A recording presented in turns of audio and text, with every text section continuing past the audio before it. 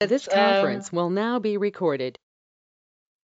4 o'clock this side, and I'd like to welcome everyone who's joining in today to this very first webinar of the 2020 and a very new decade. I don't know if we have people who are new to, and if we do have them, we will give you details on how to become part of YALDA at the very end of this session. You know, from year to year, everybody consciously or subconsciously wonders or even calculates how they anticipate the next 12 months to turn out. We do it in different ways. Some pray, some go for crossovers, some meditate, some go on solitude breaks, some meet with friends to draw vision boards, some just keep intention books, while some write down resolutions, and others just choose to go with the flow. In all this, some of us see ourselves not meeting the desired goals and look around us where we see people who are like superhumans. We wonder how they approach the 365 days because everything they touch seems to be turning into gold. We wonder what their secret is. Today, we are actually hosting one of such people who has a very colorful bio. And my guess is that just like me, everybody is just curious to find out how he does everything. I would like to introduce to you Derrick Ashong, known as DNA. I'm sure you can see as you look through the people who are joining us, we have DNA. That is Derrick and Ashong, who is the CEO of It. He made it from a house with no running water in Accra, Ghana, to Ivory Tower of Harvard, which he attended first as an undergraduate and then as a PhD student, researching how open source software concepts could influence the content industries. He has spoken on 5 continents, including the UK Parliament, the United Nations, and Stanford and Harvard Business Schools on issues of tech and society. He has been a TED Fellow, a Paul and Daisy Soros Fellow, and consulted for Fortune 500 companies in media and mobile. He's also an Emmy-nominated TV host and producer. He has been a pioneer in producing multi-platform interactive content, and he has also acted in a Spielberg film, hosted his own radio show for Oprah, been featured by Johnny Walker as a master communicator. And I am sure some of you, as soon as you saw the posters advertising the webinar, you might have gone on to research about him and have seen how intrigued Oprah Winfrey was when she interviewed him, and even gone to see the Johnny Walker video and seen how intriguing he was to the audience. And looking at his very colorful bio, I'd like for Derrick to go on and just quickly introduce himself and just go on a bit to tell us how he does this. Does he sit and plan? Does he just let it go with the flow or let it unfold itself in front of him? We just want to know, Derrick, how have you come so far? How have you been doing this for the past many years that we see you have gone from strength to strength over the years? Well, thank you so much, Patsy. Can you hear me and see me okay? I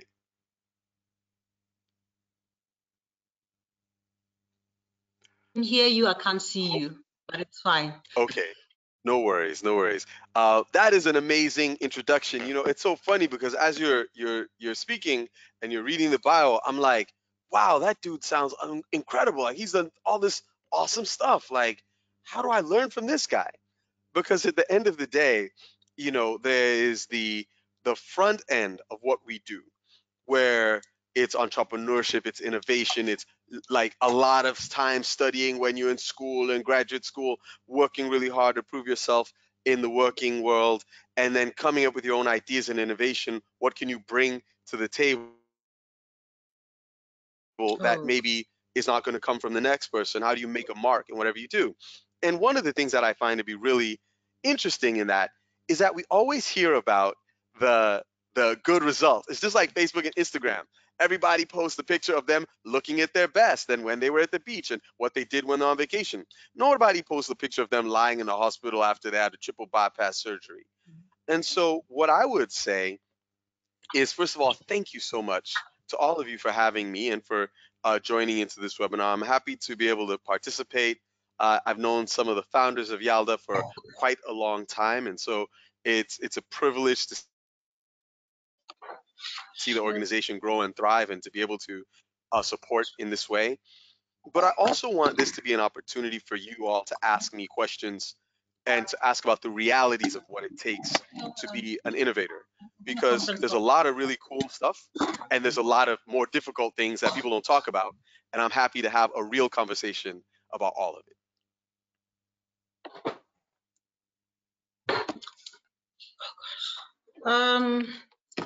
Derrick, Yes. you touched on a very important thing. We only see the end results. Yes. We see the glitz and the glamour. We see the very beautiful Johnny Walker videos. We see your interview with Oprah Winfrey, but we don't know how you got there, as you've just said. And I'm sure people who are joining us today, they want to know, how exactly did you manage to be there? Do you do all these things that I just talked about? Do you meditate? Do you do a year plan or 5-year goal plan, whatever?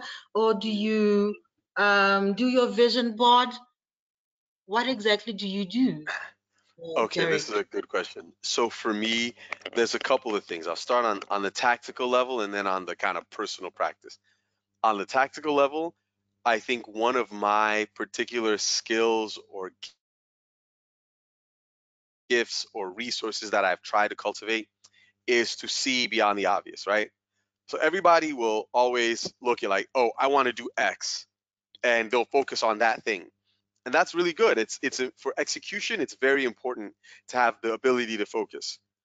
And you'll also have this divide where people talk about those that have like big vision, like they're visionary, they're amazing, they've got these big ideas, and then those that are tactical and they execute, and they see them as two different things. I see them as one and the same. They're two sides of the same coin.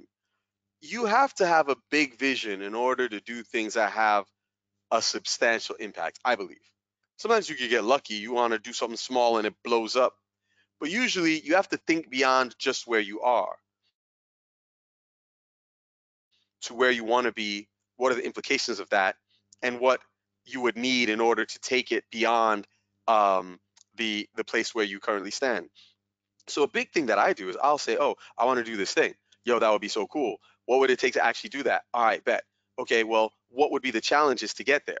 What could happen that might prevent me from succeeding? Oh, this and this and this. Ooh, that looks ugly. As soon as you get to that point, a lot of times people turn around. Not in that they don't want to pursue their dream, but that they don't want to look at the ugly realities. They're saying, oh, this and that could go wrong. Why would we have that conversation about all the bad stuff?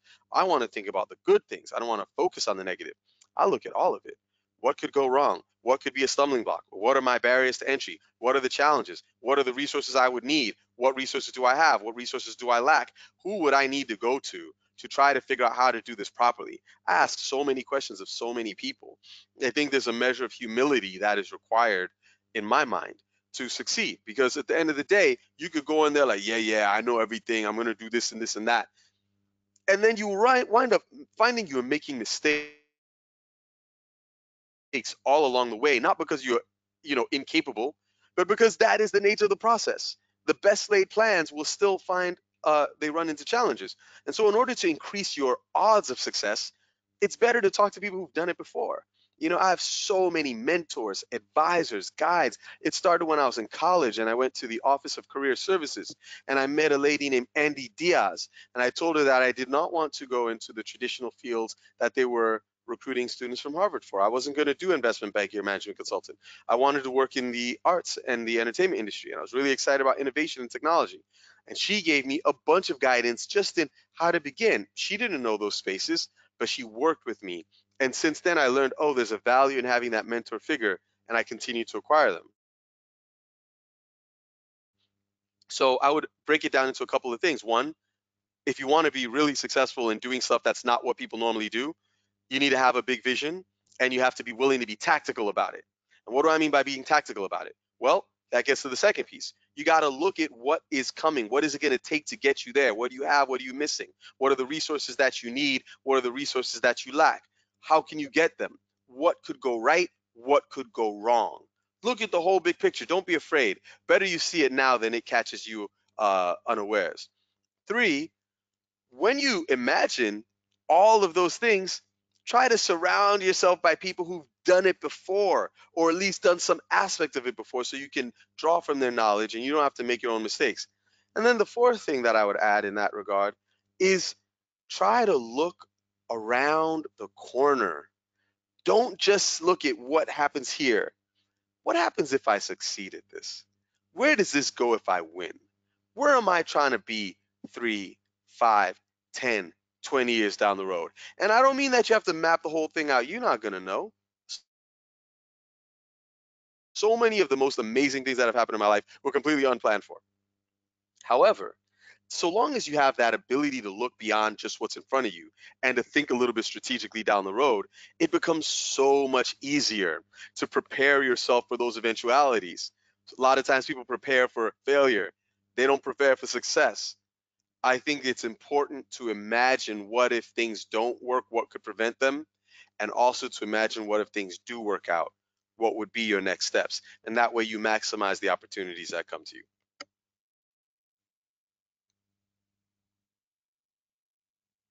Derrick, listening to you and talking about how you go about doing this, you talked about having a big vision and being tactical about it. And to me, it seems as if you're saying treat your vision as you would treat, or if as if you would do your business model canvas. Have everything there, map it out right there. And then also try to look at have prepare for the success and the failure, prepare for both of them. And someone somewhere I think is also wondering, um, have you ever failed at something, Derrick? And how do you deal with failure if you have been? Because as we've been going through this, we've only had to experience some of the very beautiful things or amazing things that have happened in your life. And I think somebody out there is wondering, has Derrick ever failed? And if he has ever failed, how do you approach or how do you deal with failure? Okay, I'm so happy that you asked that. I think this is the kind of thing that we need to talk about. Derrick has failed more than Derrick has succeeded, right? Of the things that I have tried to do, there have been more times where things didn't work out the way I wanted than when they did. That is the nature of the beast. If you go out and you look at all the people who are winning and you think, man, this guy makes every shot, how could it possibly be? You're not thinking about all the time they spent on the court or on the pitch or wherever missing shots for hours and hours and days and weeks and months and years of missing in order to develop the skill set to make a higher percentage of those shots than maybe most people do. So failure is a part of the process. It's not a nice part of the process. It's not something I encourage, like, yeah, go out there and fail. Just do anything and let's hope it don't work out so you learn something. No, no, no. Obviously, every time I try to do something, I try to succeed. But the way in which you succeed and what it takes to get there requires a lot of ups and downs.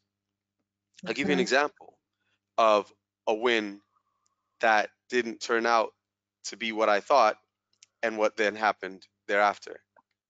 mhm. I in 2004 I did actually 2003 I did a remix of this song, this old West African song called Sweet Mother. I recorded it partially in Boston when I was in graduate school at Harvard, and then I did it partially in Accra. I brought my band home. The following summer, or came back to the States, put it out to some of my friends. Hey, what do you think? Blah, blah, blah. One of them is also a DJ producer. He had been doing a bunch of work in Jamaica. He was back in grad school too. He took it, chopped it up, made this sort of dancehall remix beat. I was like, that's so fresh. Recorded some new vocals on it, came back, and summer of '04, redid did a video for the first track in New York, video for the second track in Accra. That video in Accra exploded. We released it in the fall of '04. It charted number 4 in the country. R. Kelly, Usher, Beyonce, and then my band. Great, looks like a big win. And it was.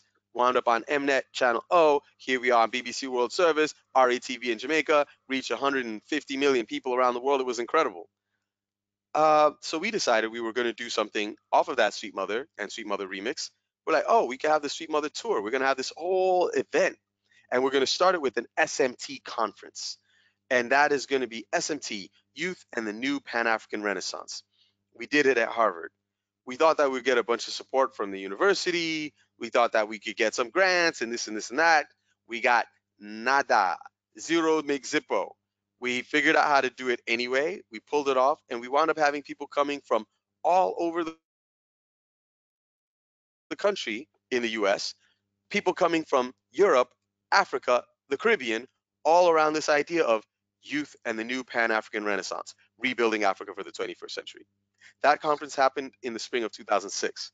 I got invited to do a bunch of other speeches and a bunch of other things, wind up and thinking about this amazing way that we could extend the SMT conference through SMT Tour, SMT Sweet Mother Tour, and actually do a show that talked about youth culture and the culture of the countries that we come from in Africa through the lens of urban youth culture and hip hop, because that was the influence in the music that I was doing. I went and I spoke to a bunch of big TV distribution companies in the US. I'm not going to mention any of them, but you've heard of all of them. Everybody said, no, nobody wants to hear about hip hop from other countries, and especially from Africa. Like, why? And I was like shocked. Like, this is so exciting. This is so cool. I've seen so many things that would lead us to believe that there's a story here. No, nobody cares. Okay. Then the other pushback was, have you ever produced a TV show? No. Okay. So we can't help you. I put together a team, mind you, through that '06, '07 of people who really agreed and believed that this could be done. And we even hired a former producer from MTV. We raised money, not a lot, but enough to hire that person and an assistant producer. And we were working in our office and getting all this stuff together. And it was in 2007, which was the 50th year of Ghanaian independence, that we're like, we're going to do this amazing thing. It's going to be awesome. And I believe it was April, May of that year, just a couple weeks before we're about to leave, we realized we didn't have enough money to go, execute, and return. So the project stopped. Everyone was like, oh my God, I quit my job. I was going to work on this. There were people in the US, there were people in Ghana, there were people in Europe that were all like, yo, I thought we were going to do this thing. What happened? And I'm like, we didn't get enough money to execute, and I don't want to take people over there and not be able to bring them home. Frankly, we don't have enough money to get them all there in the first place. Yeah, but you just did a thing a few years ago. You took a bunch of people to Ghana. I'm like, I know, but this is on a different scale, and I'm having to explain my failure to so many people who believed in me and people who invested in me and lost all their money. Not a great feeling. That summer we came up with this idea of like, well, how could we reframe this project? And we called it Take Back the Mic. And we're like, we can do it in the US first and then expand it to different places. TBTM. We did a little mini tour in the US, then we started doing some more stuff, a little bit here, a little bit there, little meetups. By 2010, 3 years later, we did a big concert party festival thing in the Bay Area. And then, it kind of again retreated. I say all of this to give you that by the time it came time for me to start my tech company, we focused on this big data stuff. How do you connect with audiences? In the meantime, and understand the audience. In the meantime, I'd done a lot of worked with Oprah, worked with Al Jazeera, worked with CNN, worked with BET, worked with Univision, worked with ABC, Disney. All these different people around how do you build a show? How do you host a show? How do you produce a show? How do you budget and create and scale a show? How do you do interactivity across multiple platforms for a show? Because when I had first started in 2005, people said, "Have you ever done a show?" Like, no. Well, how are you going to do this? By the time I got through my training of myself, my building of the relationships, my learning how to speak to investors, creators, technologists, engineers, PR people, all these news media, it was 2015. So from the idea coming to me in '05 to the first S&T conference in '06 to the failure to launch in '07, it wasn't until 2015 that Take Back the Mic first got on the air and we did it digitally. Now it's 2020, 5 years later. Well, I have 3 Emmy nominations along the way after deciding I need to train myself to do the thing that people said I'm not qualified to do. 2 of them were for Take Back the Mic. This year, 2020, we'll be launching it as a television format, the first ever format. And by format, I mean not just a show, but when you watch Big Brother Africa or BB Niger or whatever, that comes from somewhere. The Voice, they got The Voice in the UK and America and South Africa and Japan and China, wherever. A format is not a show. It is a model that can be replicated at scale worldwide. What format has been born in Africa for television, non-scripted competition, whatever? This year, we are launching Take Back the Mic Africa as the first TV format for a global competition that is born on the continent and exported to the rest of the world. And it's only taken me 15 years of failure to get to this success.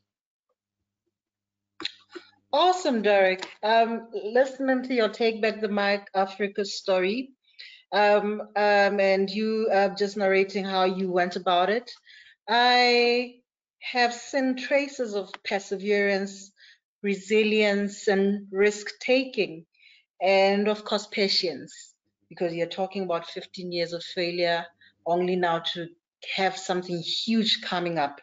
And at this moment, I'm just going to throw this to the audience. I'm sure after they've listened to your story of failure, but how you've kept it, how you have kept it going, and now you have something out of it, built networks, worked on your skills, now to have this very huge project coming. I'm sure they still have questions that they'd like you maybe to clarity on, or questions that maybe they feel you haven't touched on, those areas as you are just narrating your story. If we have anybody from the audience who has a burning question for Derrick, this is your chance to do that. Do we have anybody who'd like to use this opportunity to talk to Derrick?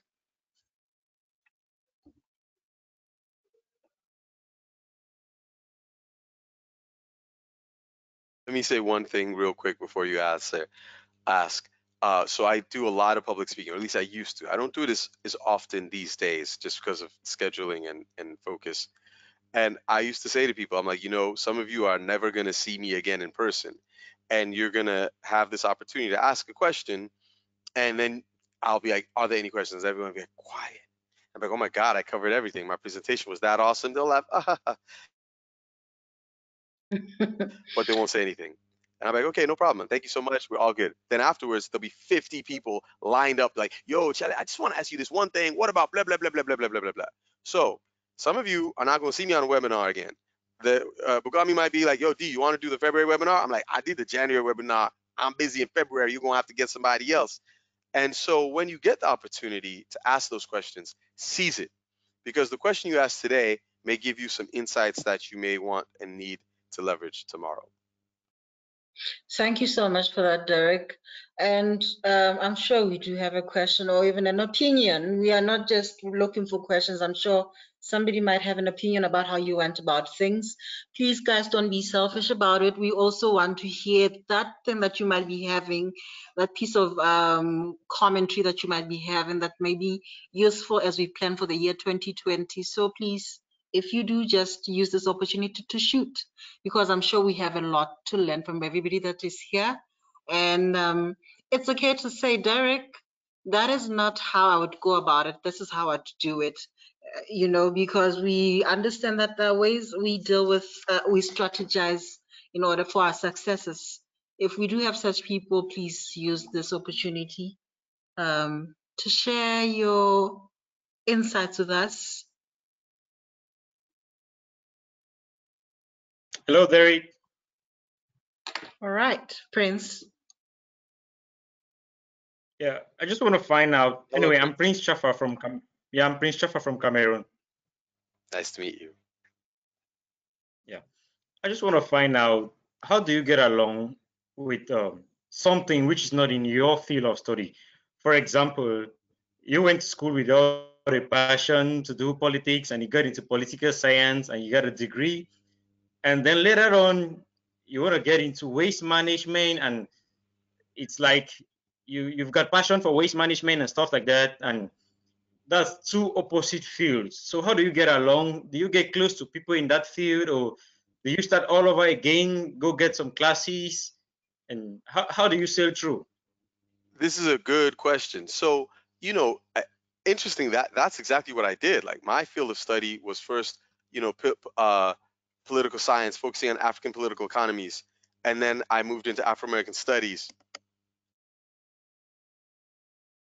and then I went into the music industry and technology. How does that work? And I think that the biggest thing is you have to figure out first of all what are the requirements to do what you want to do. So, for example, I know some guys I went to school with who became software engineers. They didn't go to school for computer science. They knew that they had to have certain types of skills, and they developed those skills outside of university. I have other people who went in and, they were super focused in like the literature and the arts and English, whatever, and then they became investment bankers. And in certain fields, they will train you in the things that you need to know. In a lot of fields, like where I work, it's buck wild. There's no clear path to success. And so what I found is it's extremely helpful to talk to people who are where you want to be, or at least some aspect, have accomplished some aspect of what you want to do. One of the things is like I tell you a story of like 15 years of failure to get to the current success. But the reality is there are a lot of failures, but there are a bunch of successes along the way. And many of them came from meeting and talking to and working with and learning from people who are really amazing in their specific field, right? So I learned about, you know, uh, telling a great news story from Anderson Cooper's producer. I learned about how do you grab people's emotional resonance and make them feel a connection to the bigger picture from working for Oprah Winfrey. I learned about how do you tell an idea and message it in such a way that it resonates and carries forward, and what you said can be followed by many others, from a woman named Kazumi Meckling, who was a CEO of an ad agency. I learned from so many different people. And I think that, I don't personally know the waste management field, but if you could find people who either are in waste management or in infrastructure or are in, potentially finance, because all of these projects are going to require capital to execute the way they should be done, or in development, because maybe this has got a certain kind of impact, whatever, government, maybe you need certain kinds of approvals to do these things that you may have in mind. Whatever it is you think you want to do, lay out like, I feel like I want to be here. And then look at all the pieces that go into play and talk to the people who are more knowledgeable than yourself. Because you may find from them like, yo, I got to go get a master's in bloom, bloom, bloom. Or you may find like, no, you don't need to get a master's in waste management. What you really need is an MBA. Or you really need to hire an MBA to do this thing for you. So you need to work on building a coalition that can do X, raise capital, have governmental influence, have an idea of how do you work with, global NGOs. The point is, don't try to figure it out yourself. Talk to the right people before you make that move, because you might go and spend a whole lot of money getting an additional education you don't need, or you might spend a whole bunch of time working on something that can't happen without some specific training. Cultivate a network of people who have the experience that you are seeking. I hope that's helpful. Yes, Yeah, thank you. I think thank you. that covers Yeah, covers what Prince's question was about. I will keep on switching between questions and then going back to talking about you, Derrick, your life story, because I think there's so much to learn from your life story. When we did the introductories earlier, Derrick, you mentioned, or Bukamo mentioned that you are in Mauritius, and I just wanted you to just maybe tell us a bit about your history, how you grew up, ended up in the US, and now you're back in Africa. Is it part of your life vision, or it just happens that you are now in Mauritius? Yeah, okay, this is really interesting. So I was born in Accra. When I was like 3 or 4, I moved to Brooklyn, Flatbush. That's why I talk like this. When I was 8, I moved to Riyadh, Saudi Arabia. When I was 12, I moved to Doha, Qatar. When I was 16, I moved back to the United States to New Jersey. When I was 20, I went back to Ghana for a bit and then came back to the States. So basically, every 4 years until I was 20 years old, I would move to a new country. So I really had a global upbringing in many ways. I think when I got to college is when I became very, very much interested in Africa as a whole and Ghana in particular. When I was a little kid, if you asked me where I was from, I wouldn't say Ghana. I would say I'm from Brooklyn because that's what I could remember. When I was in the Middle East, I remember, I never felt like I was Middle Eastern. I was New Yorker. When I got back to the States, I started to realize in my teenage years, like there's something different in the way I operate and move in the world than a lot of my peers. And it was when I was in college that I really was like, yo, I am not like all the other kids. Like I bring a completely different perspective. And I think it's an extremely valuable one. And just the way I was taught and raised to see myself and see the world, there was so much positive elements to that. And living in the United States, I was like, why do people act like Africa is somehow less than? Like I didn't grow up with that. Um, it was very, very strange. And so I decided that I wanted to study more. That's why, as I mentioned, I got into a lot of research in political science, specifically as it related to post-colonial studies. And then I started expanding that, and I wound up taking a semester to study in Ghana, coming back and writing a musical about issues of identity for Africans and African Americans. And then as I went into graduate school, I went deeper and deeper, and I started looking deeper in the diaspora and studying Jamaica, studying Brazil, and learn Portuguese, and then continuing to study Ghana and coming back and forth. And basically, I got recruited out of my PhD program to go work for a very famous music producer. And I learned a lot about business in that regard. But I kept having this idea of like, yo, why is Africa looked at differently? I know so many brilliant people, so many capable people. I was never raised to believe that where I'm from or who I am is in any way less than anyone else. As a matter of fact, I was raised to believe like, oh, you could do anything and, you should just be the best, period. That was the baseline expectation. And so I think in my early 20s and then into my mid 20s, I just had this sense that I want to do something to contribute to the future of the African continent. And I started going home on a regular basis, once, twice a year, as a young professional, doing projects, building relationships, finding ways to just be and stay connected. And then I had this huge opportunity, as I mentioned, that pulled me out of graduate school, went to LA, couldn't go home for a couple of years, then went, then started a family, thought I was going to marry someone from back home, met an American woman who was amazing and wonderful, and we became friends for years. And then one day I realized, like, oh, wow, like what I'm looking for has kind of been sitting here under my nose being ignored because it didn't fit all of the statistics and the check boxes that I had made for myself. So I married my best friend, and it was the best thing I ever did. We had two lovely little girls, and it was incredible. But this became a bit of a monkey wrench in the plans in the sense that, wow, she's American. My kids are born in the United States. Like, I thought I was going to go home, and it is now more difficult than I thought. It's okay. Kept working, working, working, doing all this stuff that I wanted to do. Had a chance to launch my tech company. Thought, hey, maybe we can test the technology in Ghana. Did a bunch of sort of feasibility study and realized that it was not going to work for what I needed to do. It was too expensive to go back and forth. The power infrastructure was not adequate. The internet speeds were not adequate. I was going to have a hard time dealing with my engineering team, which was further back. It was just too difficult. So I started my testing in Latin America, in Brazil, in Colombia, in Jamaica, expanded to Mexico, Dominican Republic, learned to speak Spanish, had studied Portuguese in Brazil, became able to communicate effectively in both on a colloquial or a business setting. Although sometimes it gets a little rough if you don't practice it for a while, but I learned how to do that. And then I got a series of opportunities that pulled me back to LA. So I moved back to Hollywood, did a bunch of work out there with all these interesting people. And then finally, I was approached by somebody about the prospect of doing something in Africa. And we tried to figure it out and it didn't work.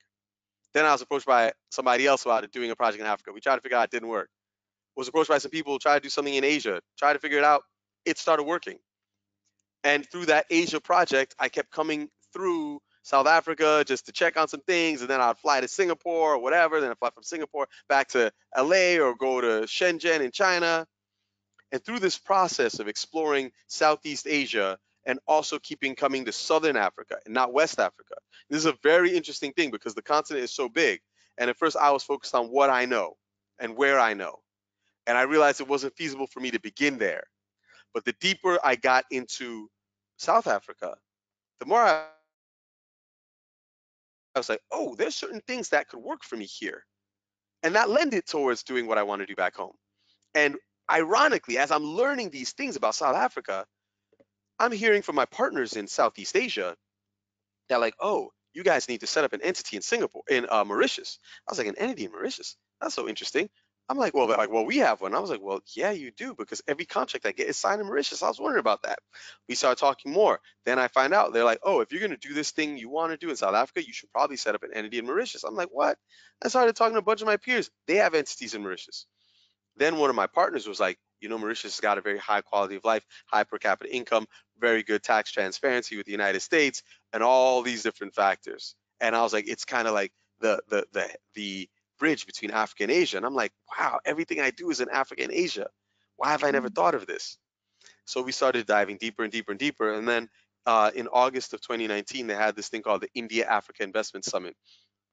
And they had these prominent keynote speakers like the Indian High Commissioner, the Mauritian Minister of Finance, but they wanted to mix it up with somebody who had experience in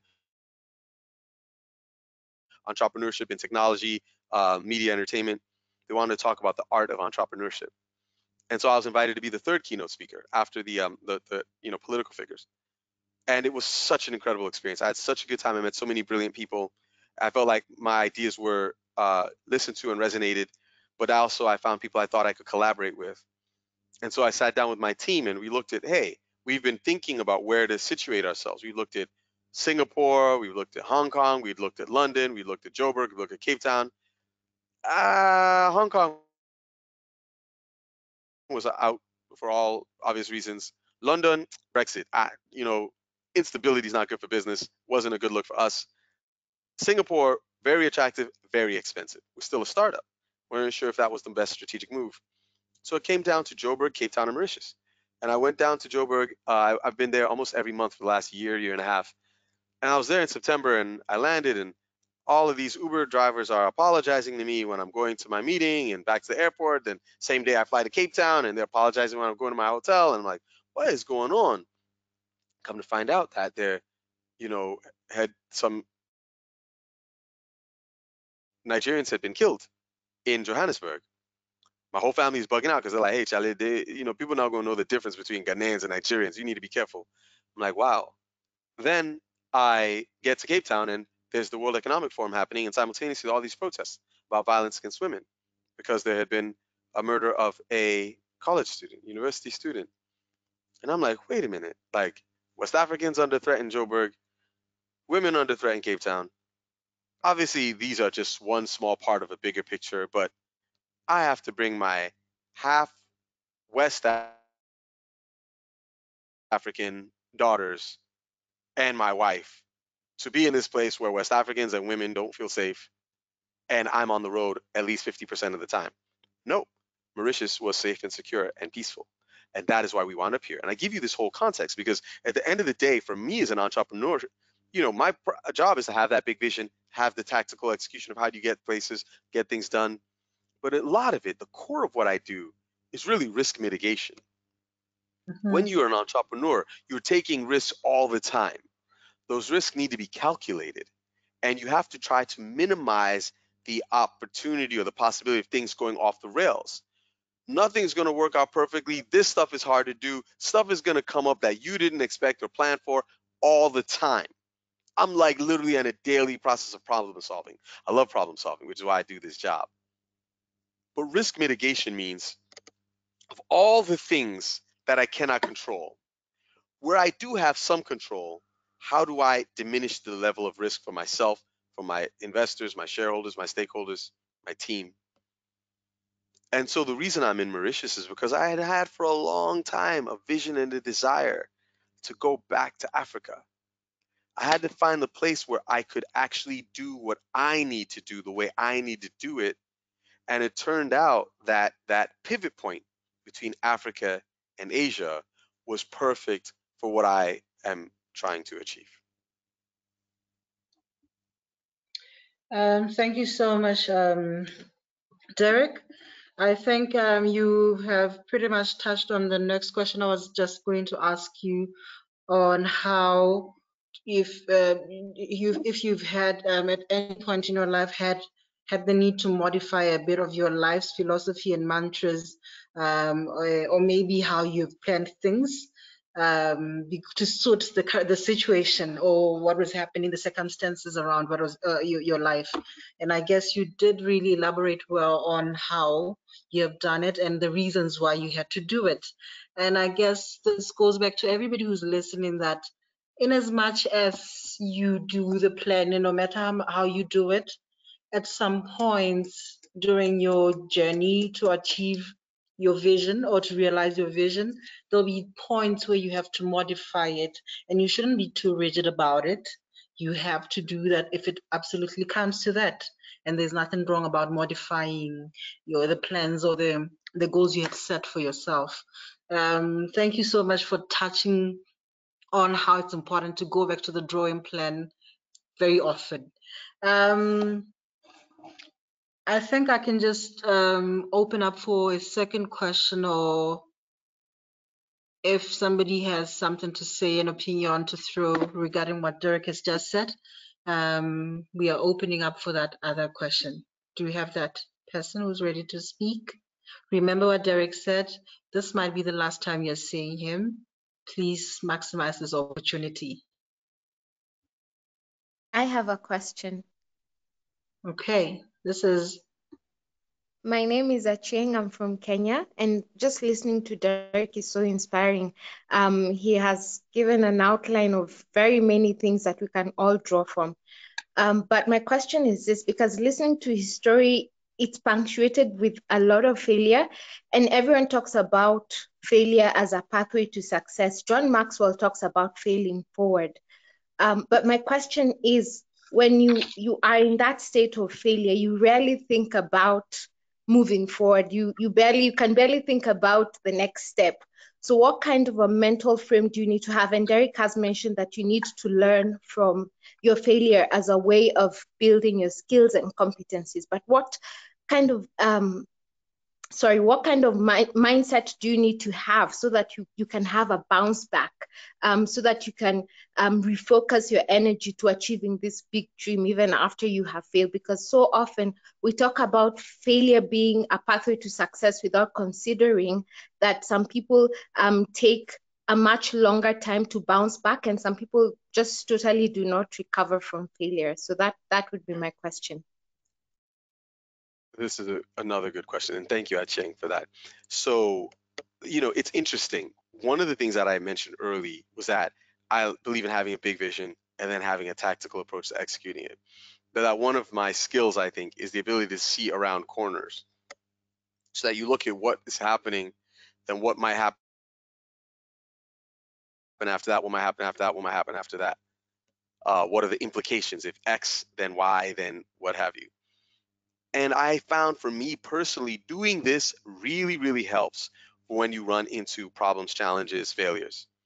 Because a lot of times I'm like, oh, I want to do this thing, but I'm not just about this thing. I know that I really want to get to this point over here. So if I'm trying to do this thing and I find that, like, oh, there's a challenge there, or oh, there's a competitive ecosystem, or oh, somebody's already done it in such a scale that I could not, blah, blah, blah, whatever it is, oh, I couldn't get the resources, oh, I couldn't, whatever. It's not that it doesn't matter and it's not that it doesn't hurt.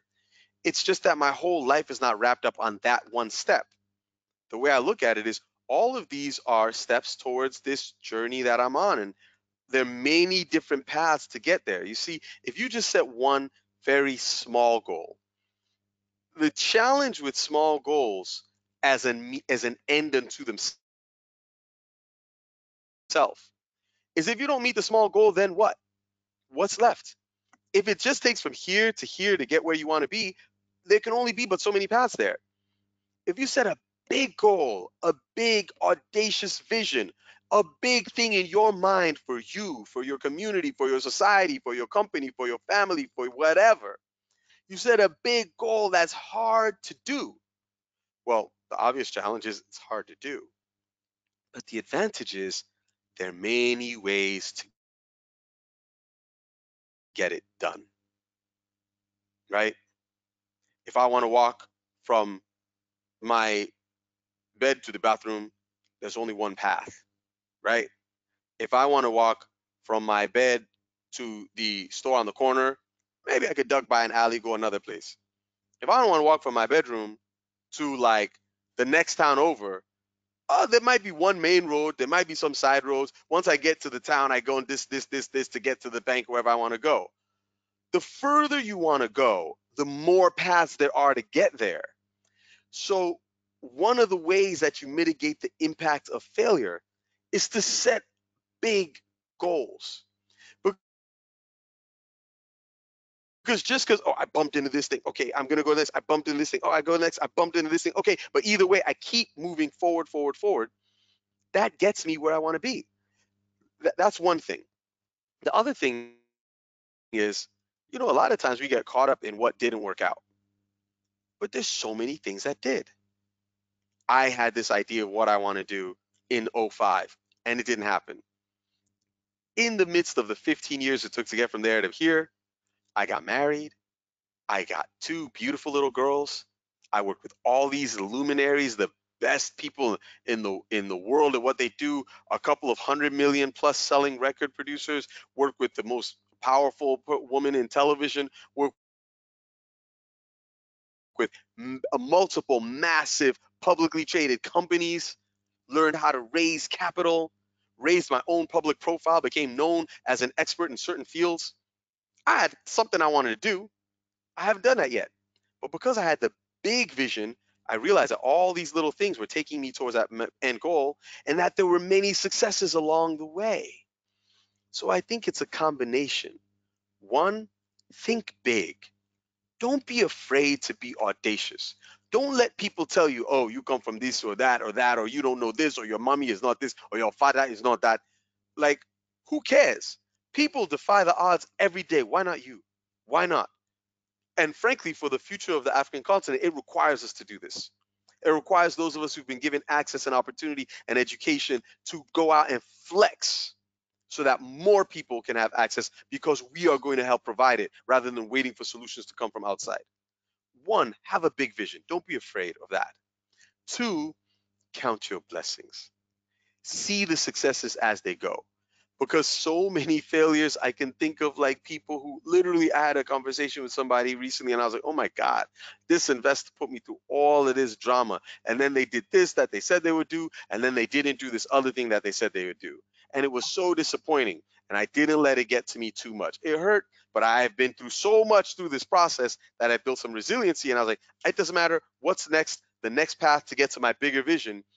Ironically, the path that I had to take to get to that bigger vision led me to so much better things. More investment, more allies, more strategic partnerships, more business development, more whatever. Another thing we had a few years ago where we had this huge opportunity with this massive company I'm not going to name, but it's one that everyone on the planet has heard of. And they said they want to do something with my little tiny company. We were like, yes, oh my God. And they gave us, this is the proposal that we want to do. We're like, this is amazing, better than we could have expected. It went to the lawyers, they're working it out. Turns out that some things went down. The senior executive in charge of the entire division we were dealing with got fired. All of his deputies fired. Our deal evaporated. That was in '07. I'm sorry, 2017. Now it's 2020. I'm looking back and I'm like, oh my God, in 3 years, if I had done that project where I was back then, we didn't have any of leverage. So what we did and created, they would have owned the asset. Now we've learned so much, we've moved so much further. When I go into negotiation now, I own the asset. My business is better off because things didn't work out back then. The basic point is you can't let the failure get you down by focusing just on that thing. If you keep the big vision, there's lots of different paths to get to where you want to be. Thank you so much. I think you have answered Achim very well. And as you were talking about not being afraid to go crazy when you dream, but still keep to the fact that you have to look at the small successes and count them as blessings. You reminded me of what I learned over maybe the past 2-3 years. And I'm going to be the first one to admit that maybe the last year didn't go as I would have wanted it to. But because I was taught by somebody that make a way to count your blessings, somebody taught me to keep a gratitude jar where you like every day you have to have something that you're thankful for, note it down, and then maybe throw it into that gratitude jar. And at the end of the year, as you sit down to reflect over what has happened over the past year, you take out those little notes that you're writing to yourself. And when you sit and reflect, you see that despite you not achieving the bigger picture, you have gotten so far. And thank you for really highlighting that, Derrick. And I guess people are taking notes on how it is very important to count your blessings. It's not only good for your just doing it, but it's very good to really train your mind frame, how you take in the failure, because there's something that you can look at and then say, you know what, despite all this that has happened, there's something to be grateful for at the end of the day. And I think that is one thing people should really take away from today's webinar. And the fact that we shouldn't be afraid to dream, go crazy when we dream, and maybe even be able to break down that very big vision or the big picture that we have, and maybe break it down into smaller things so that we know how to maneuver as we go through the journey of achieving the vision that we have for our lives. And I think I'm going to open up to the next question, because I'm sure, because we are hitting up more questions and maybe even opinion, people have how they deal with things. Please be free to share any word nugget of wisdom that you might have for us. Prince, I see you've switched on your mic. Do you have anything to say? Yeah, I've got a quick one. Derrick, please, I'm a little tempted to think that 90%, if not 100%, of your dreams and big dreams and visions came from your early childhood exposure. Because many a times I grew up from a very remote village and didn't get any exposure. I mean, the highest car I've seen in my early childhood was a rough cat, and you hardly even see a nice building. So it limited my dreams a lot. It's just recently I started getting some little exposure, and I think that exposure is getting me think beyond my environment. So if your exposure contributed to your dreams, how would you advise us or young people around to get exposure? Yes. Okay. So wonderful. And thank you for that, Prince. I think my exposure definitely contributed to my dreams, because what happened as I was growing up is that exposure increased to all these different things. I started from a very humble beginning. My parents moved on. My dad was the first from his family to go to university. He moved me across the world multiple times. I remember when I was in the Middle East, I used to get to go to the ambassador's residence for events. I didn't even know what an ambassador was when I got there. And yet, then it exposed me to all these things that by the time I went back to the States, the kids in my public school hadn't had some of those experiences. I think a lot of it is like putting yourself in the path of opportunity and being open to new experiences. So sometimes, when we're starting from a humble beginning, the level of expectation of the people around you is at a certain phase. Like people are thinking, well, you come from this background, so you're going to do this. And what I think is like the opportunity to read, to whether it's books, magazines, articles, whatever, to see what other people are doing, the opportunity to watch and look and see what's happening in different parts of the world, and just get the idea of what do I care about? What's exciting to me? And think, how can I learn from what this person did or that person did to contribute to what I want to do? Because at the end of the day, like that exposure is something that sometimes we have to create for ourselves. I mean, I've been able to see and do things that my parents would have never dreamed. I've been able to offer my family opportunities that they never thought they would have. And I'm not even close to where I want to be yet. So I think that, yes, it can be a challenge if you don't have the exposure to all of these things. And frankly, when I got to college, you know, I hadn't seen many of the things that a lot of the kids who went to prominent private schools and who had come from money that they had seen. And yet I had seen more than some others. My roommate was a kid from Golden State, Washington, Goldendale, Washington State, 100 miles from the nearest airport, very non-diverse community, conservative. He's what Americans would call a redneck. He would walk around Cambridge, Massachusetts, looking up at all the tall buildings. If you've been to Cambridge, the buildings are not tall, but for him, it was amazing. Now, here I am, this kid who was born in Africa. Here is this kid born in the United States, and I am helping him have a more cosmopolitan experience because I've seen more of the world. We all starting from different points, but by giving yourself that idea of what do I care about, what am I passionate about, what do I love, then read and watch and view and share about those things. That very process is going to expose you to things you hadn't been exposed to before, introduce you to new kinds of people. And sometimes it requires a conscious fight against the limitations where people will say, you can't do that. Like, we haven't even gotten to this part. The number of times people have told me, you can't do that. You can't do that. Not that it can't be done. You cannot do that. My whole career is literally accomplishing stuff that people told me was impossible for me to accomplish. Sometimes for anybody to accomplish. So I think that exposing yourself and being willing to combat that lack of expectation, that because you come from this background, you've only been exposed to that, you're never going to do this. Reading about the stories of other people, I found to be extremely profound because I've seen people who started with less than I did and ended up with more than I have thus far. And it shows me that that journey is possible and I have to have faith.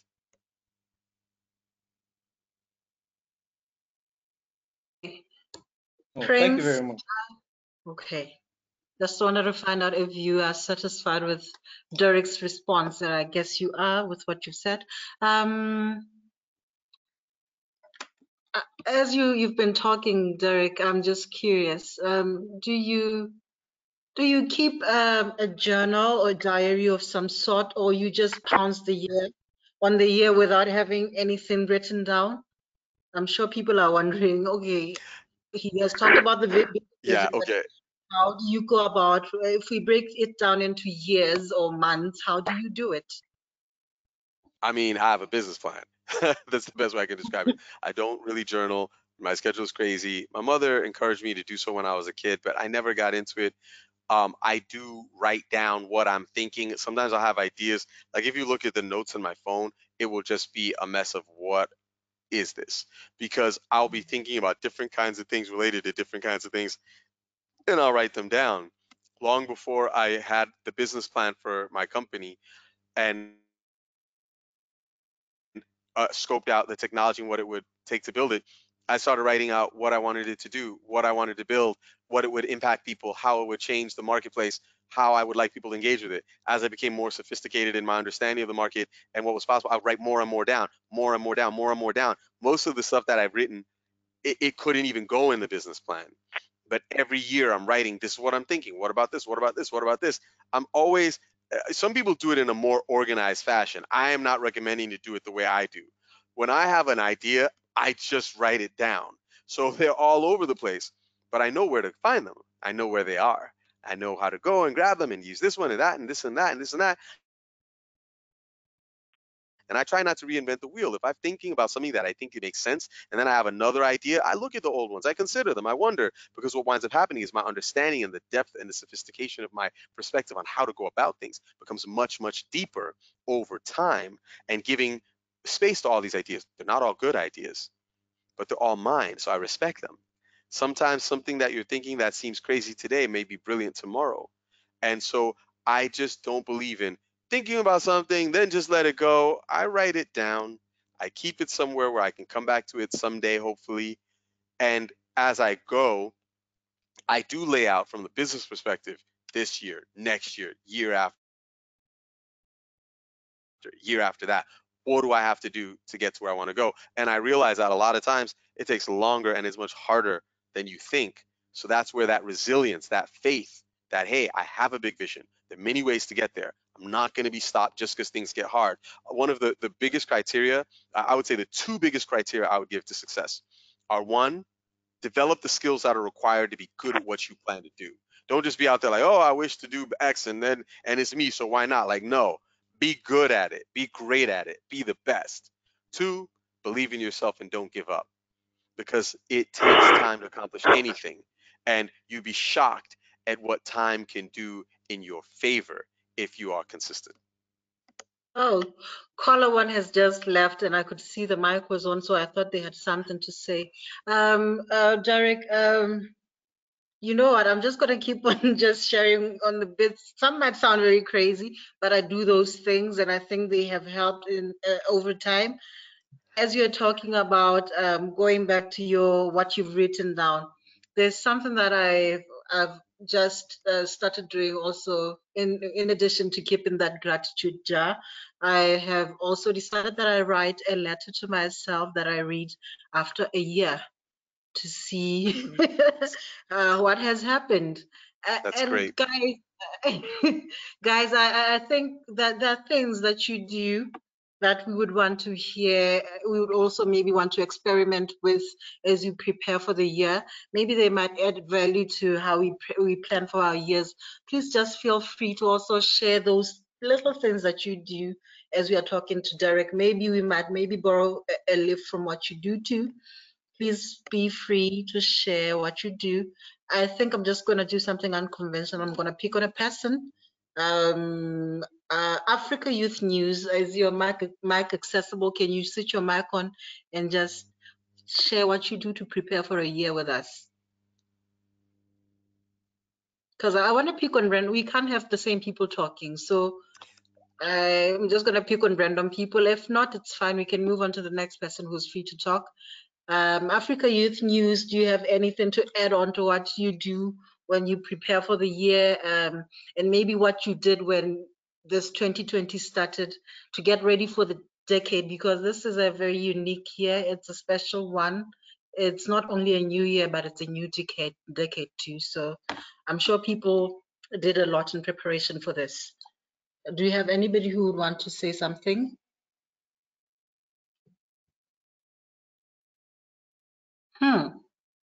Okay, if Going once. I'll go if people are Hi, not sir. gonna. Good evening. I want to ask. I want to ask a question. This is Chooks.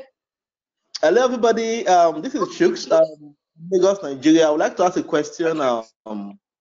Okay, thank you so much. Over time, there have been talk about accountability partners and being accountable, of getting someone with whom you can be accountable for your goals. So I want to ask Derrick, did he utilize accountability partners Or if he did, how effective was it? Interesting. So when I was coming up, and I'm a lot older than I look, um, I give thanks for good genes and shape. But basically, I didn't have this concept of accountability partners. At least I had never heard about it. What I did have was some close friends and some mentors that meant a lot to me. And basically, one of the things that we haven't discussed that what you're getting at is really it's quite important. You see, it's not enough just to set your vision and set your tactics. You got to share it. You have to share it. And I don't mean share it with everybody, because some people will come in and they will just piss on your dreams and crush you before you get started. It's not necessary. And I also don't mean that everyone has to believe in everything you do. And it's not good to have folks that will, like challenge your ideas, iron sharpening iron. But you have to have the right balance. You don't just need people like, whatever you want to do, it's going to be great. Or people are like, whatever you want to do, of course you can't accomplish it. You have to find the right balance of folks who can support you and help you to improve upon your capabilities to succeed. By saying what you want to do out loud, by manifesting it, by putting it out there, you have people who are going to be like, oh, so what did you do? So you said you were going to do this thing. How did that go? Oh, and what about this? Have you done X yet? Because sometimes in the depths of your own moments, difficult times when you've been dreaming about this particular opportunity and it's not working out the way you want, you can be discouraged. You may forget, you may change your mind, which is not necessarily a bad thing, by the way. Change is a part of how you get to success. But it's critical to have people who you vocalize your vision to, so that they can respond and you can be that iron sharpening iron and they can hold you accountable, as you say, to get where you want to go or to do what you said you were going to do. For me, my accountability partners have been very important. Very close friends who I speak to about what I want to do. My wife, who's a part of everything that I do. My family, I talk to my dad. I used to talk to my mom. Unfortunately, she's no longer with us. I remember what she taught me. I think about her daily. I imagine what she would want me to do and what she would want me to represent. So even though she's no longer with me physically, she still holds me accountable. And I think that that sense of a responsibility to something bigger than yourself is massive. Because I could tell you have a big dream, create tactics to do it, believe in yourself. You could be like, yeah, I'm just going to be the bestest, richest guy and where I come from, and I'm going to stomp on anyone who gets in my path, and I'm going to get all the chips and all the dips, and it's all about me. And I would be so sad to see gifted people go down that route. There is a philosophy in the world today that success is defined by how much you accomplish and what you get out of life. I personally think that success is more realistically defined by the impact that you have on the lives of other people. The ability for your success to generate success for other people. I think it is a better model, a more powerful model, a more sustainable model. I think it's the kind of model we need for Africa. I think it is the kind of model that young African leaders should embrace wholeheartedly. I want you all to win as an individual. I want your winning to not come at the expense of other people, but to be a part of elevating all of us. That's what we need. And so, yeah, I want people who hold me accountable for my achievements, but also for my identity and for my ethics, my values, so that hopefully my success is something that uplifts my community rather than takes away from it. Thank you so much, Derrick. And Chooks, thank you so much for bringing in that new concept. Maybe we knew about it, but we didn't know it's called accountability partners.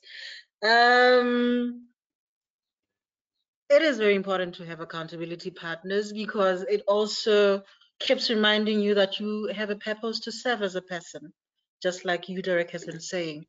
That you know what, you are accountable to somebody at the end of the day, not just because of the dreams or the personal dreams that you want to reach as an individual, but also because I believe we are here to also serve our communities.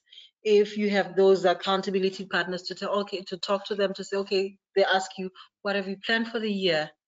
at the end of the year, they say, what have you achieved within the list that you had of all the things you had wanted to achieve over the 12 months? What have you achieved? It's important to have such people. And Chooks, thank you so much for introducing that. I'm encouraging people to tell us about these rituals that they do or these concepts, because I think it leaves us with something new to go and think about and maybe even try and experiment with. So do we have somebody? Yes, Patty, I can go because this topic for me is one that is very pertinent and extremely important. And in fact, you're one of my sharing partners, so you know what I went through beginning of this year anyway. And Derrick, thank you so much for inspiring us today. You know, when you said success is about making the impact on other people and the ability for that success to generate success for others, I just thought about the quote that I have at the end of my email. And it's a quote by Nelson Mandela, and he says, "What counts in life is not the mere fact that we lived. It is what difference we have made to the lives of others that will determine the significance of the life we lead." And so I think that is very important because it allows you to put your life in perspective, especially when you go into difficult times. And I will talk about that later. But to answer your question, Patsy, about the ritual, my thing is that I have various ways that I think about the year, or how to start the year or the decade. And I will go on a personal retreat, 2-3 days, just be by myself, maybe in a hotel or somewhere where people cannot reach me. I'm muted, then I can talk to him. And try and not communicate with other people, just so that I can really focus. And during that time in my retreat, I focus also on my spirituality, where I will either go to church or I'll look at something online and just take my time with prayer and being spiritual, just so that I can seek guidance from a higher power, so that I'm able to kind of look at where is my life going, how has my life been, what can I be grateful for, what can I look forward to, and just get that to help me now dream about what I need to do for the year. So that second thing is very important during this personal retreat of mine.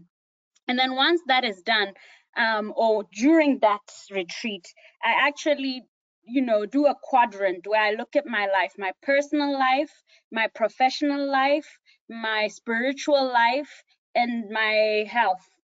That's basically my active, my sporting life. And I just look and say, okay, what are my goals gonna be for this year in terms of what it is that I want to achieve? And I write them in those 4 quadrants, and I try and see, are they balanced? Am I going to be able to achieve what it is I want to achieve this year? And what is it that can wait for next year or a couple of years? What is it that I really need to do now? And I try and keep my list to 3 or 4 main important things. And one of those things in the list is, how am I going to make an impact in other people's lives? And I will drill it down a little bit more, because some of you know my life's motto, but how is it that I'm going to contribute to creating jobs for young people on the African continent? So it's big, but I need every year, I need to be thinking about that. And how is it I'm gonna be working with Yalda to achieve that point? And then the third thing I do is I go and talk to my mentors all throughout the year, which Derrick also talked about. And talking about with my mentors, just sharing what my goals are for the year and getting their perspectives on what I plan to do for the year. And it's good because they are, like Derrick said earlier, seasoned in what they have done. They've got a wealth of knowledge and wisdom, and sharing plans with your mentors, and if you don't have one, please try and get one, is very important. And then also sharing with what Chuk said, your accountability partners or people who you trust, who will be able to give you feedback on your plans, or ask you how your plans are going and give you that support and encouragement that we all need. And then mid-year, I take what I call a mid-year review to recalibrate, because sometimes I get so stressed out and I feel like, oh my goodness, the year is going, what have I done? But it's very important to take a breath and stop and say, okay, what have we done well? What have I not done well? And I always say we, because I'm working with teams, so I don't do stuff alone. And then lastly, like I mentioned, that, it's very important to keep in mind how you will recharge. And when I think about what's my motto in life, that generating success for others, it is very important to me. So when I'm feeling down, when I'm getting a little bit depressed, when I don't want to do the things that I know I must do, and I'm demotivated and demoralized, I think about the bigger picture. I think about, okay, who today that I could have talked to and I could have made a difference in their lives, or I could have sent an email that could have made a difference in someone's life, just because I don't feel like it and I just feel like being lazy for a couple of days, or I'm down in the dumps. So I always think about who, because of me becoming self-focused, who is missing out on something and whose life could have changed if I had made a little bit of effort. So that's very important for me. And I encourage everybody, you can make a list of, so that's how I recharge, and make a list of how you recharge when you are feeling down, or you feel success is just somewhere in the distance and you're not going to be able to attain anything, you're being overwhelmed. I think for me, that's very important. I'll stop there. Thank you for giving me the opportunity to share. Thank you so much for sharing, Bukamu. And as you would note on the chats, I'm just noting a few highlights, something that we can take away from each and everyone who's going to share how they plan for the year, and tips on how, this is what I liked, what Bukamu talked about, keeping in mind how we will recharge, because we often forget that there'll be pitfalls throughout the journey. And when we get to the pitfalls, we struggle to find ways to get out of the pitfall. So it is very important to find ways to recharge. And as she has said, I cannot emphasize more on how it is important to do that list that she talked about, the recharge list. Who else would want to share a bit on how they plan for the year, or they've planned for this decade, and more? Do we have somebody who has something to share?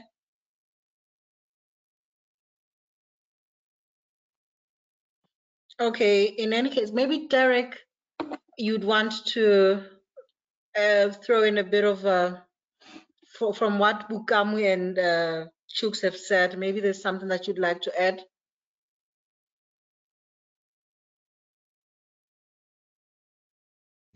No, I think that I was just writing a little note. I think what Pukamu said is very salient, and I love that it is something that she considers and does on a regular basis. It involves her personal development, her spiritual development, her professional development, and how all of those things come together to doing something for the continent. And I will be a bit repetitive in that. I just think that we're living in very, very interesting times in this world, where a lot of the things that people took for granted, a lot of the institutions, a lot of the leadership, the nation states that people believed in have fallen short. And I think that at the same time, with all the challenges that we face, we find that there are many things that are moving in the right direction in Africa, for Africa, amongst Africans. And part of the reason that I came back and I wanted to launch my project here is because I want to plant a flag to say, hey, this is the future of the continent. We are the future of the continent. We are speaking for ourselves, and we are building the world that we want to live in. And I think that the personal development of everyone on this call, combined with the commitment to provide, or to dedicate, or to offer more of yourself than simply your own success, but to commit to doing something that contributes to our communities, our continent, our world at large, that can have a material impact on the future of the African continent. And that's what I'm seeking to do. And I believe that's what many of you are seeking to do. And I'm privileged and excited that we have the opportunity to work on these things together. Thank you so much, Derrick. I think this is what you've just said is actually what brings us together as members of YALDA, serving purpose to our and giving back to our communities within Africa. Not just being by the fence and watching as things happen, but actively contributing. And it's important as people who have decided that we're going to stand out and contribute actively towards our continent's development, to also have times for ourselves, reflect on our personal journeys, because they make us, they strengthen us, and whoever came with this topic came up with a very brilliant topic and was very thoughtful, because often we tend to forget ourselves as we are trying to be Africa's soldiers. We tend to forget that sometimes we have to sit down and reflect. And thank you so much for coming up with that topic. I think we should have somebody who would want to add on to this, because I've been noting a lot of tips that I'm going to apply on my own personal life, and I think there's still more that people can share with us. We are left with just a few minutes before we close off, but I can open up for 1 or 2 comments. And I can see there's a lot of us here. We can't just have people leaving without having said a word, or at least having commented on the chat side.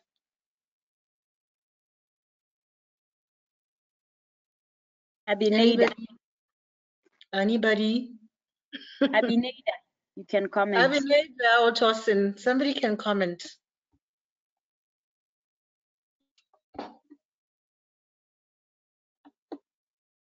Maybe I can comment on something.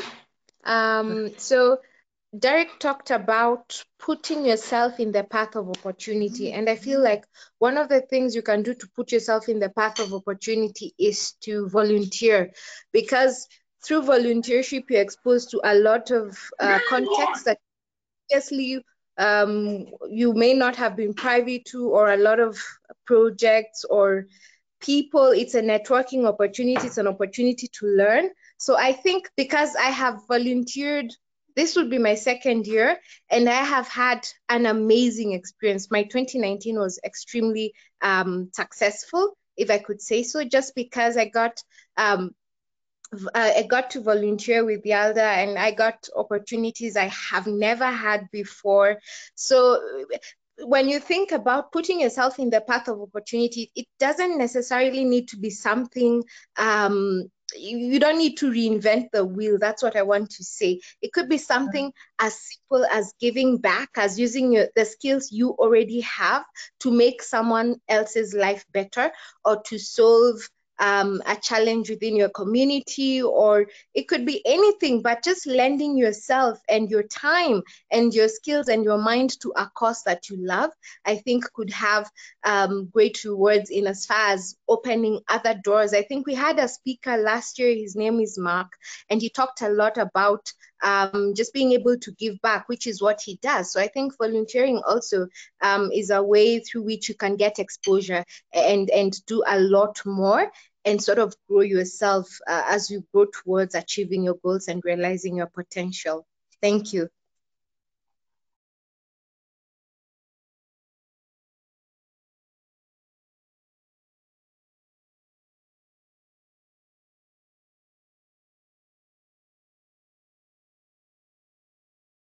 Sorry about that. I didn't see that my mic was muted. I was just saying that thank you so much for highlighting that Achieng as a way, volunteering as a way of getting exposure. It's one of the very important things, especially if you don't get opportunities that people like Derrick might have gotten because of what was happening maybe within their families. It's important to also put yourself out there for exposure to come to you, because exposure wouldn't just come in most cases. And also, we did talk about be going crazy when we have a set of visions. But when we break down our visions, we have to be as realistic as possible. But of course, we shouldn't really limit ourselves as much as possible. That's my opinion, but I'm sure somebody might have something to add. I'm just going to see, First Lady, wouldn't you want us to hear your voice? Patsy, I think Derrick needs to go, and so we need to get his last comments, and we can continue the conversation because I see a lot of people are now typing in the chat. But there was a question directly to Derrick from Tosin. Yeah, that's the question. So the question is, did you see Super. it, Derrick? Yes, so he's here saying, what are the current challenges you're facing now with this new project? I mean, there have been so many. There obviously the basic ones. There's logistics, there's financing, there's actually where do you locate the project and put it in the right place? There's the human resources, how do you identifying the right people to do it? There's the partnerships and the business development, how do you actually sell? Which companies do you sell to in order to have a more of a strategic value than what is just cash money. There's additionally, someone was asking me the other day why I haven't reached out to the governments and the countries we're launching in. There are a lot of challenges that come in when you get involved with governments. We've elected one government that we're going to do some simple collaborations with them because there's a level of transparency there that we think will be good for us, good for them, good for everyone.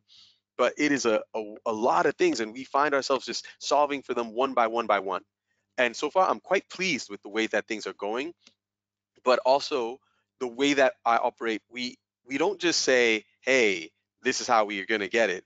We have multiple scenarios where we're like, "If this, then that. If that, then that. If these don't do this, then these guys might this." And we literally create sort of a strategic architecture for what gives us the best chance to win. And that's what I've spent the last year doing is putting the pieces of that architecture in place. That's why I'm like, oh, we're launching this year because I'm like, I have, I won't say I have everything that I need, but I kind of have everything that I need. So maybe there's more things that I want, but I have the things that I need. And that is a very great place to be. And I think if I could say a last thing to you guys, I'm really, really encouraged because I met Bukamu when she was an undergraduate. I was already in grad school at the time, and I'm so impressed with what she's been doing. I learned about Yalda literally like I don't know 20 years ago. It's been a strong minute, and I'm just very, very proud that you guys have carried this forward into a new generation of leadership and finding ways to connect and encourage one another. I think that walking, kind of hand in hand with truthfulness and honesty about what it takes to accomplish something meaningful is extremely powerful. And that these networks and relationships that we're building will hopefully bear fruit in multiple ways, ways that we may not even imagine today. I'm grateful to be a part of it. And thank you. I have to go and take my kids out for dinner because I'm leaving, traveling again Thank you tomorrow. so much, So Derrick. I need to see them before they go to bed. So I'll bid you guys Yeah. adieu. Thank you so much, Derrick. And I look forward to the next time. You got Of it. course, we Cheers, have learned Patsy. so much from you over this last hour that we've been with you. And I hope this is not the last time we're hearing from you. It won't be. We'll definitely do more for sure. Thank you so much, Derrick. We release you. But guys, the conversation is Thank not you. over because Derrick is leaving. Because I've been seeing a lot of things coming up on this chat side. And I want to encourage people to be brave enough to speak on the mic. I'm also brave in myself, so let's just do this. I see that Tanda did say something about consistency. Open up your mic. I want you to speak up on this one, Tanda. Gavin? Gavin, are you still with us?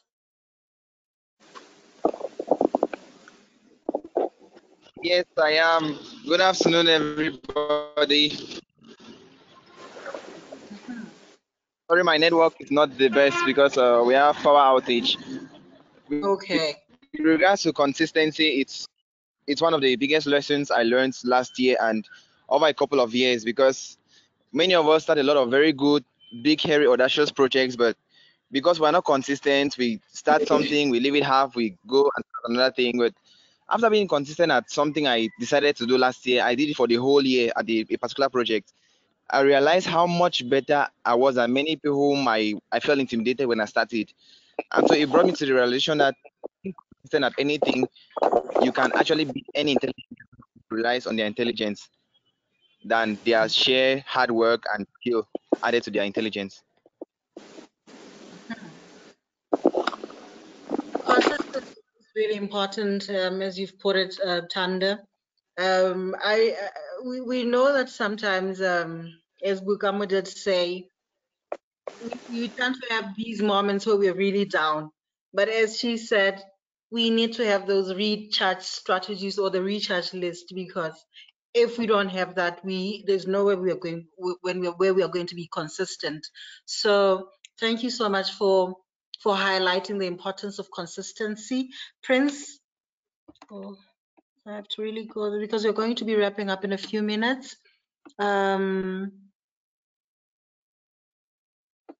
Okay, Prince was talking about you can key into an already moving train, someone's vision, and then making it work. I guess this is what exactly we're doing here. As Yalda, the Yalda movement, we have come together because we've seen that we have the same purpose to serve, and we are seeing how we can plug into each other's strengths and have a very much bigger impact. In wrapping up, because I should think people have things to get to. Some have just woken up, some are just about to get ready for bed, some are just about to go out.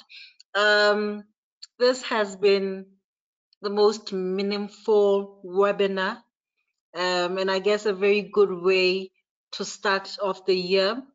Some of us maybe might have just decided that we are going to go with the flow, but as we sit and reflect, we see the importance of there's so many ways of planning out how the year should maybe unfold.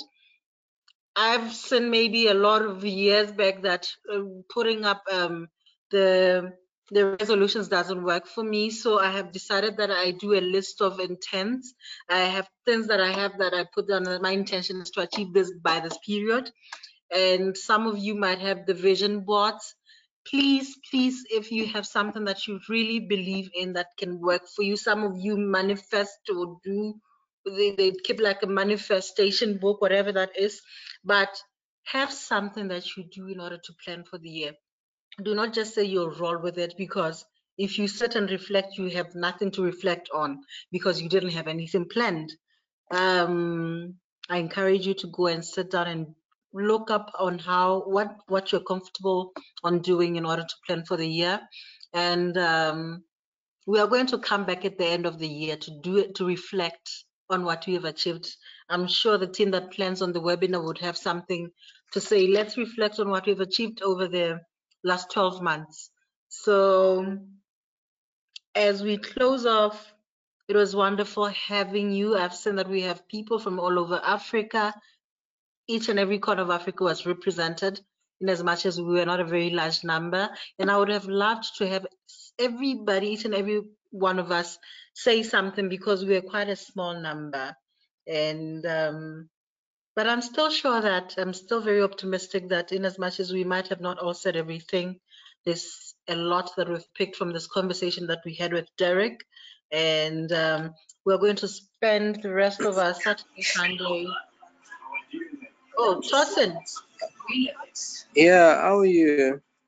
Yes, maybe you have a burning issue.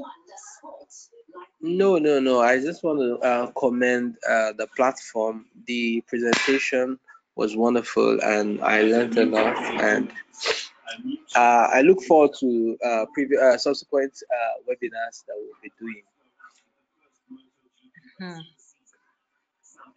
Okay, thank you so much, Tosin. And then wrapping up, All right, thanks. We have a webinar per month, and we have different themes for all these webinars that we host throughout the year. and you should look out for these webinars. I'm not sure how each and everyone might have heard of this webinar, but whatever source that you got to get this information about the webinar from, please keep on visiting it for more information about the upcoming events and webinars.